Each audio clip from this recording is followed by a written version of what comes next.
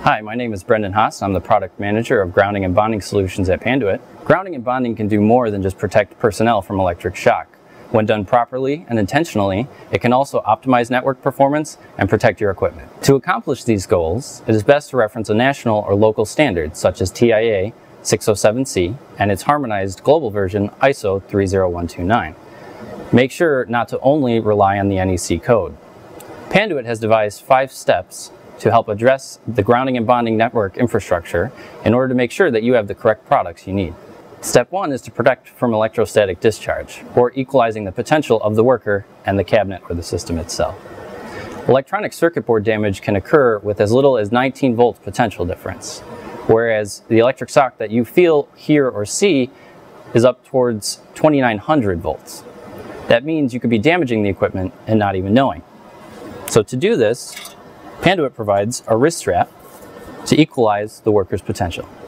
Step 2 is to bond your equipment locally to the cabinet or rack. This should always be done per the manufacturer's instructions, but TIA requires this to be done in a visually verifiable manner. It is easiest to use a green insulated jumper and connect the equipment to a metallic rail strip or horizontal bus bar. If the equipment has metal flanges instead of a landing zone for a 2-hole lug, make sure to use paint-piercing mounting hardware and to bond the flange to the rack or cabinet. Step 3 is to ensure that the cabinet or rack you are bonding to is electrically continuous. Even if there are signs of the frame being welded, you should always use paint-piercing hardware to bond sections together to reduce resistance. Make sure any separate panel or door hinge is also connected with a jumper. Step 4 is to bond this system back to the room's primary or secondary bonding bus bar. If tapping into a larger run, make sure to use irreversible compression splices and never daisy chain your cabinets or racks together. Step 5 is to bond any nearby conductive items. This means ensuring ladder racks and cable tray sections are electrically continuous, any armored cable is properly bonded,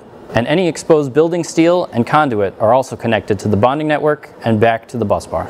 If you have a supplemental bonding network or below floor reference grid, make sure that either the electrical contractor or a data center technician connects it properly to the support posts as well as to the secondary bonding bus bar. For more information, or if you have any questions pertaining to Panduit's 5-step method for grounding and bonding, please contact Panduit Customer Service or your local sales rep. I'm Brendan Haas with Panduit.